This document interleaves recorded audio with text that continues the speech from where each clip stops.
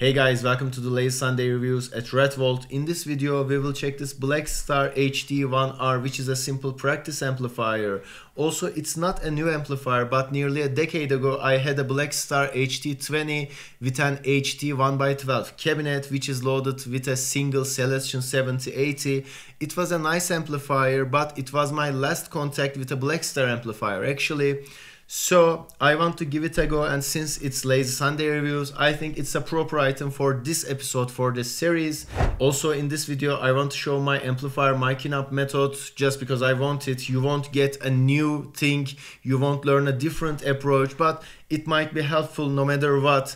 Because of this, I have different items on the table. Obviously we have a Shure SM57, which is directly connected to my audio interface, which is an Focusrite 18i20. Also, I have a Beyerdynamic DT770 Pro. It's the 80 ohm model. Also, I have a Shure SE215 in-ear monitor earphones, and I have an isolation earphones. I'm not sure about the name of it. In this video I won't use this headphone, but when I'm using this I need protective headphones, because I used this thing for a long time, especially for miking up those big amplifiers, 100-watt amplifiers with 4x12 cabinets, and I really open up the amplifiers when I'm shooting videos. You can feel the resonance, feel the rumble, feel the loudness from the vibration of the cameras. I'm using iPhones, by the way, and because of this even the floor is shaking, and with floor the phones are shaking too time to time. They are really loud, and I need protective headphones when I'm using these. Beyerdynamic is my new headphone, and it's a reference monitor, kind of a reference monitor. I know it's not the cream de la cream, it's not the highest point, but it's a decent headphone.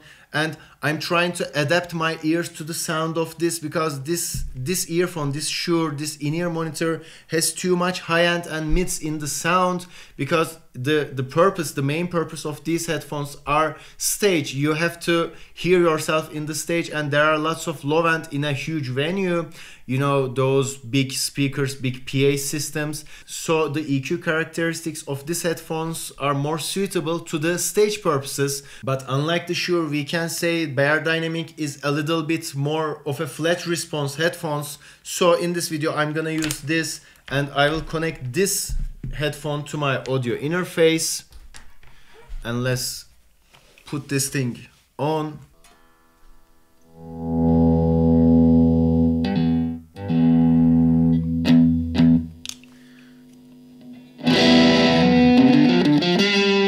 Also, for this video I picked this guitar because of the purpose of the amplifier. You know, it's not that cheap, but it's not that expensive too. And because of the same reason, I won't adjust this amplifier as loud as it can be. Instead of it, I'm gonna play the amplifier with a bedroom level, so you won't hear it rumbling, roaring, or as loud as it can be. And right now you are hearing the amplifier from the SM7B right in front of me. And let's lose the gain. Hey. First of all, I will try to find the sweet spot of the speaker, because I don't have enough information and experience with the item, with the gear. That wouldn't be an issue if I would mic up a Mesa cabinet with V30s, because, you know, everyone know how a V30 should sound with an SM57, and you can get the good sound with an half cap, half cone positioning. It will give you a good sound. It's no-brainer. But since I don't have enough experience with this, I'm gonna move the microphone around the speaker, and I will listen as much as I can. So let's start.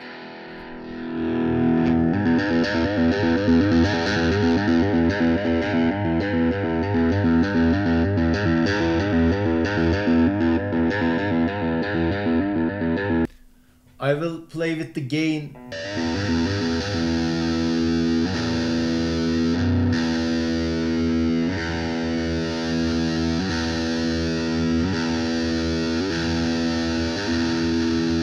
It's the dead center of the amplifier, of the speaker, and most of the time going slightly off from the center like this would be enough. But I think because of the smaller diameter of the speaker, it's still too fizzy and too loose. So I will go to the edge of the speaker a little bit more than my regular.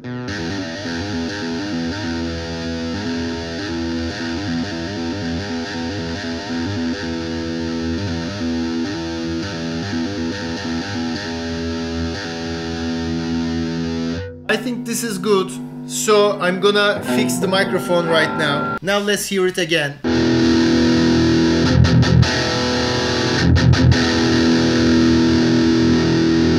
And now I'm gonna play the amplifier on the both sides of the spectrum. If the microphone can handle those sides, I think we will get a good sound no matter what the adjustment, the setting of the amplifier is.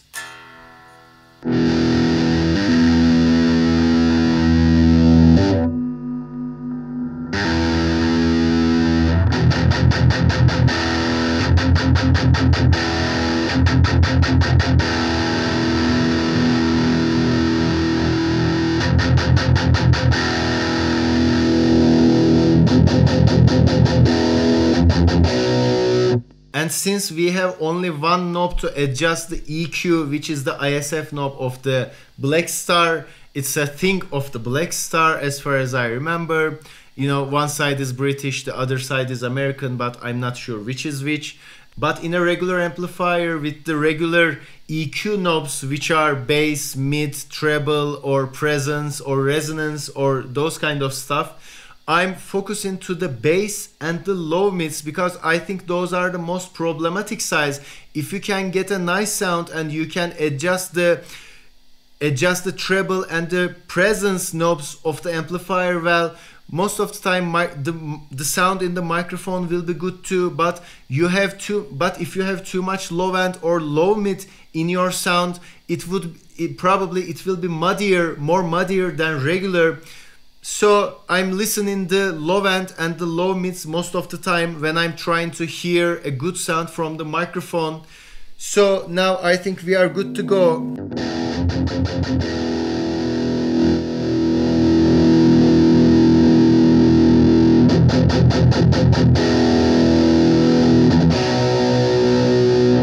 Now let's lose the headphones and let's play.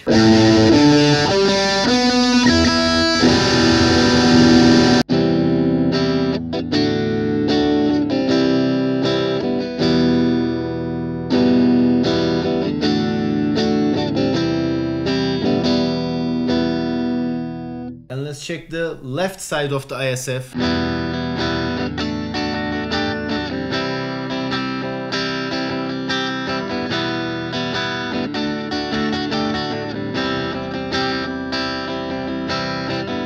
Let's go to the bridge pickup without the push-pull.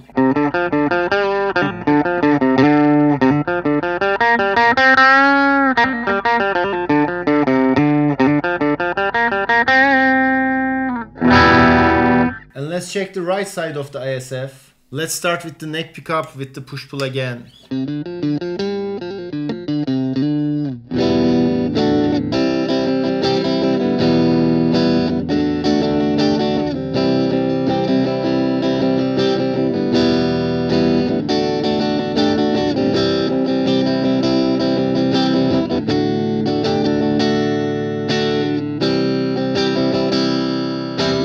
Let's lose the push-pull on the neck pickup.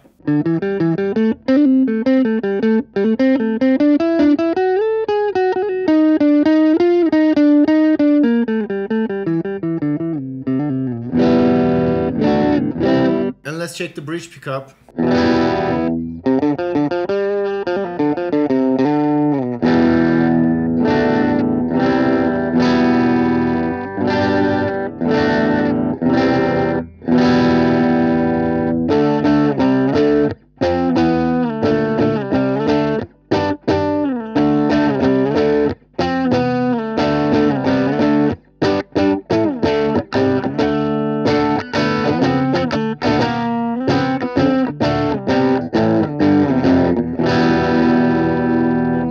I think the clean section of the amplifier sounds hollow and harsh.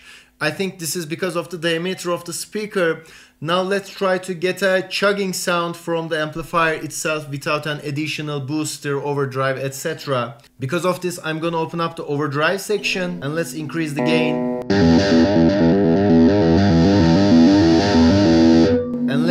increase the volume.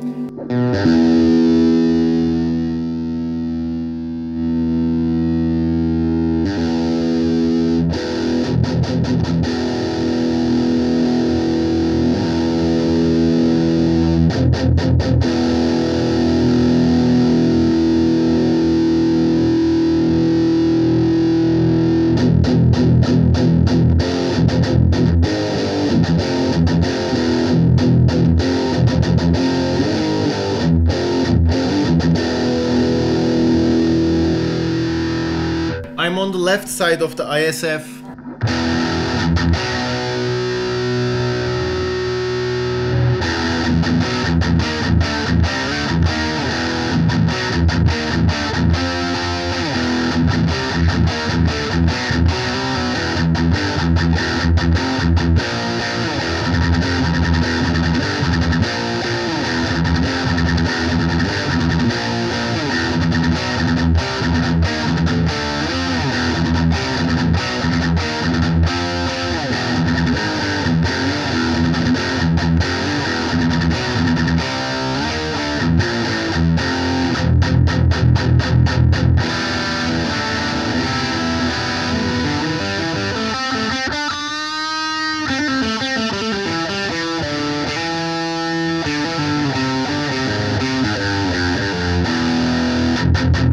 Let's check the other side of the ISF.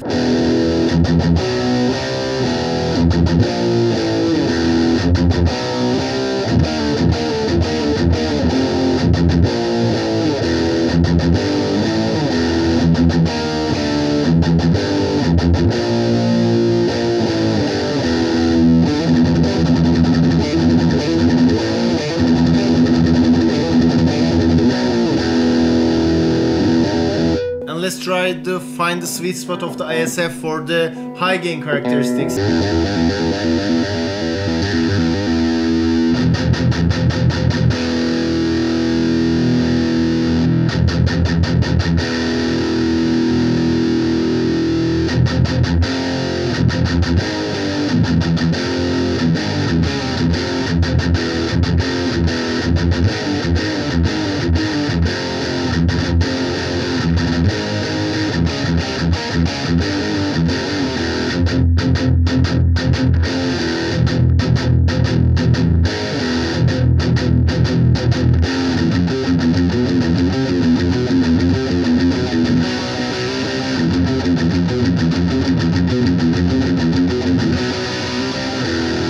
I think it's enough. My first amplifier was a Marshall MG15 and I purchased this amplifier. Actually, my father purchased this amplifier and my first electric guitar and my first Spanish guitar too.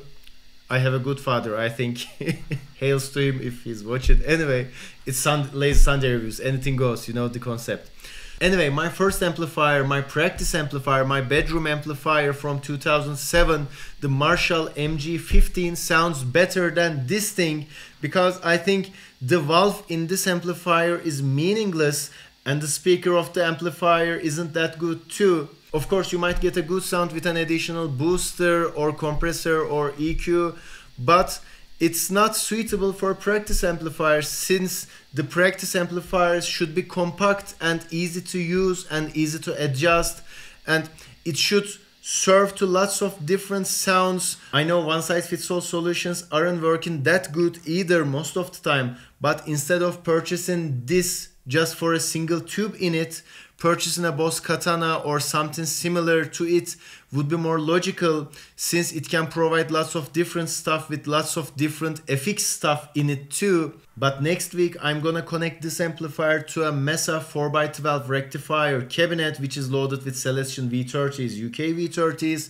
Also, I'm gonna play this amplifier with a $4,000 US made Jackson, and I will push the amplifier with a Maxon OD808, and this time we will try to observe the beauty and the quality of the circuit if there is any.